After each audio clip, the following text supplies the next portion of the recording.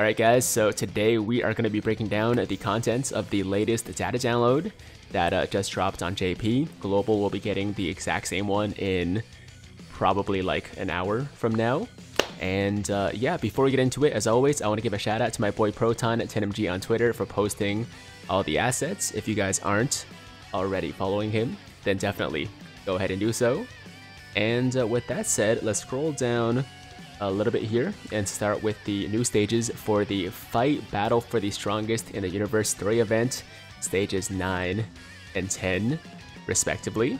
And then we also got new stages for the Extreme Z area Fight Battle for the Strongest in the Universe, stages 4, 5, 6, and 7. And these are the maps, which look exactly the same. Now, one thing that kind of confuses... Oh, never mind. Okay, so I was gonna say, why are there only 4 stages, right? But the 5th stage is right here. So these are the new Extreme Z area stages for the 5 type-specific metal coolers. And I haven't seen any translations for their details yet, but I will bring those to you guys very, very shortly. And from there, we have all of the Extreme Z Awakening medals for each of the metal coolers, as you guys can see. Yep, all 5 are represented. And then we also have 2 new stages for the Fighting Spirit of the Saiyans and Pride of the Wicked Bloodline event. Stage 5 is, I'm assuming, for the core cooler, and then stage 6 is for the Super Saiyan Goku. And we also have one more stage for the Ultimate Red Zone Wicked Bloodline Edition versus Metal Cooler Core, or Core Metal Cooler, whatever you want to call him, right there.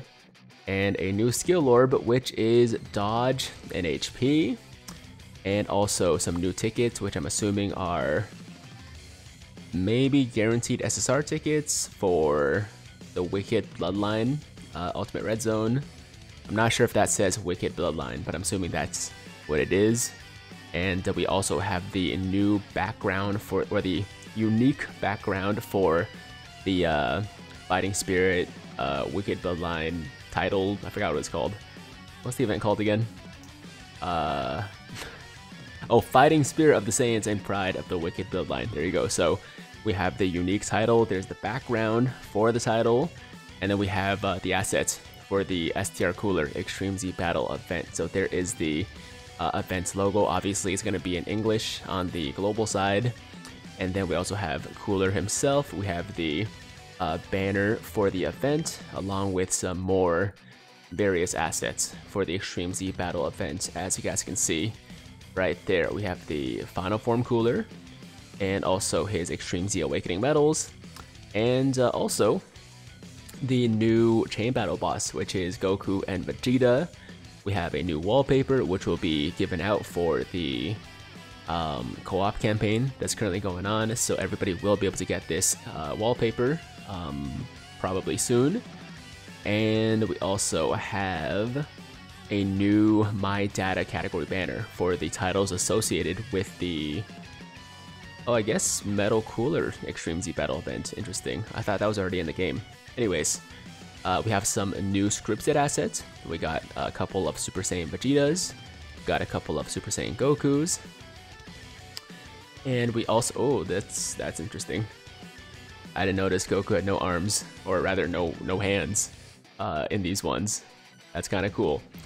And we also have a bunch of metal coolers as well. And that pretty much does it for the assets from this data download. Once again, a massive shout out to Proton10mg on Twitter for posting everything. Make sure to go follow him. And real quick, before we go, I just want to reiterate for anybody that missed my video from yesterday covering the STR Coolers Extreme Z Awakening. We're going to quickly go over his EZA details. So if you guys already know what he does, then feel free to click off the video. That is the data download. But if you don't know what Cooler does, and you want to find out, and trust me, you'll want to know, then make sure to keep watching. So here we go, we're going to pop over to the Dokkan Wiki, and starting with the regular Cooler, before the Extreme Z Awakening, leader skill was Terrifying Conquerors category, or rather, Terrifying Conquerors or Transformation Boost category Q plus 3, HP plus 130%, attack and defense plus 170%, super attack immense damage, and lowers attack and defense, and passive attack and defense plus 100%, Transformation Boost category allies Q plus 2, and attack and defense plus 30% when facing only one enemy. Terrifying Conquerors category allies Q plus 2, attack and defense plus 50% when facing 2 or more enemies. And the transformation conditions where transforms can be activated when there is a pure Saiyans or hybrid Saiyans category enemy starting from the 3rd turn from start of battle, or when only facing one enemy starting from the 6th turn from start of battle once only. So the transformation condition, as far as I'm aware, doesn't change, but everything else changes, right? So new leader skill with the Extreme Z Awakening is now Terrifying Conquerors or Transformation Boost, E plus 3, HP attack and defense plus 170%, super attack. This is huge. Raises defense, can be stacked infinitely, causes immense damage, and lowers attack and defense. And passive is attack and defense plus 130%, launches an additional attack that has a medium chance of becoming a super attack when the target enemy is in attack down or defense down status. Transformation Boost category allies E plus 2, and attack and defense plus 50% when facing only one enemy. And Terrifying Conquerors category allies E plus 2, and attack and defense plus 50% when facing 2 or more enemies. So major changes: more attack and defense, this additional super when you're when the enemy is debuffed, which can be done by this unit because he does lower enemies' attack and defense on his super attack, and also significantly better support for Transformation Boost from 30% to 50% attack and defense.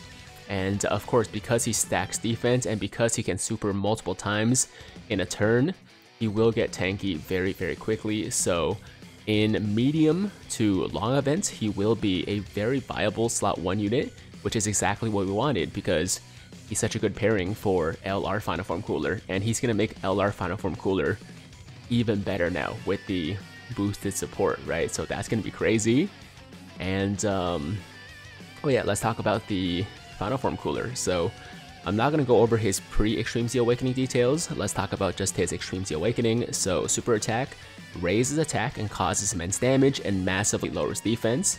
And passive is Q plus 4, attack and defense plus 200%, launches 2 additional attacks, each of which has a medium chance of becoming a super attack, chance of performing a critical hit plus 10% per Rainbow Key Sphere obtained, and performs a critical hit when there is a pure Saiyans or hybrid Saiyans category enemy. And for his stats, as you can see, these were the numbers before the Extreme Z Awakening at Rainbow status, and after the Extreme Z Awakening. Oh, they didn't list it. What? Usually they list the Extreme Z Awakening stats. Hold on. Oh, that's disappointing. Okay, so I'm gonna just go ahead and guess that it's gonna be somewhere in the range of like 19,000 to 20,000 HP, close to 20,000, if not maybe more than 20,000 attack, around that range, and also around like 12,000 defense. These are not exact numbers because I'm guessing, but it's gonna be something like that. It's gonna be something like that. So there you have it, guys. That is the Extreme Z Awakening for the STR Cooler. That is the data download for JP currently, but once again, Global will be getting the exact same thing, so this applies to both sides of the game. And I'll be making content for all of this new stuff, all the new stages, the Cooler Extreme Z Awakening showcase, all that stuff, so make sure to stay tuned to this channel. As always, if you guys liked today's video, then make sure to like the damn video. Sub to the channel if you're new, hit that notification bell so that YouTube knows you want to stay up to date with all my latest content. And until next time, have an awesome, awesome day. I'm Tiger with Tiger Uppercut Media, signing out.